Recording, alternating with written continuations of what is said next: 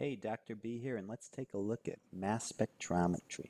In its simplest sense, this is a device which gives you the molecular weight of a substance. It can reveal isotopes, which is used occasionally. And here's a typical device. They've gotten smaller and cheaper over time. And the basic idea is that you take your unknown substance, it needs to be in a pure form. You hit it with an electric current. This will ionize your substance.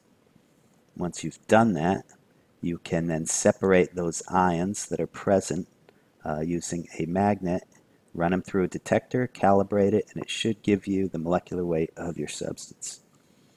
Typically, you're only interested in the molecular ion, but these things here can be fragments that will form as soon as this thing ionizes.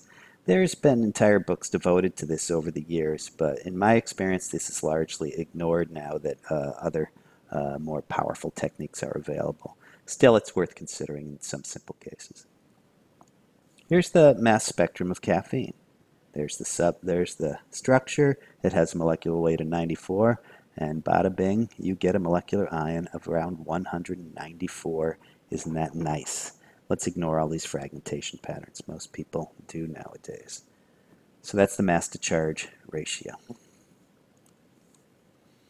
Now, once you have this formula, right, 194, and it's C8H10N4O2, you can start drawing substances, but you'll have way too many. Typically, though, you can take this formula, and by the way, the molecular weight will not give you the formula alone, right?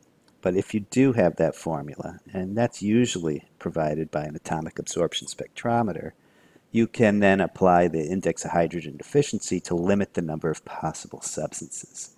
For example, this substance, benzene, has an index of hydrogen deficiency of 4. If this is going too fast for you, there's a slide that's dedicated to this topic, index of hydrogen deficiency. Here we have 2 double bonds in one ring, so the index of hydrogen deficiency is 3, so that's kind of handy.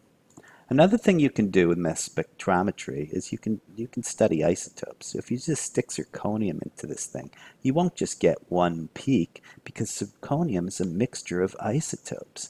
You have always the same number of protons, but the number of neutrons will vary, even in a pure substance of one element. And so a mass spectrum is the quickest way to see what the abundance of each one is. This one has the greatest number of neutrons, this one has the weakest, and the abundance is right there. And all you have to do is do a weighted average and you can get the average mass. I think it's going to be a little closer to 90 than 96 since this is the most abundant isotope. So if we do a weighted average, 51% for example being 90, express it as a decimal, and 11.22%, 90.9, there's that, and just add them all up. Once you get 100% of your sample, you get an average atomic mass of 91.22, which agrees with our prediction of much closer to 90 than 96. This is an introduction to mass spectrometry.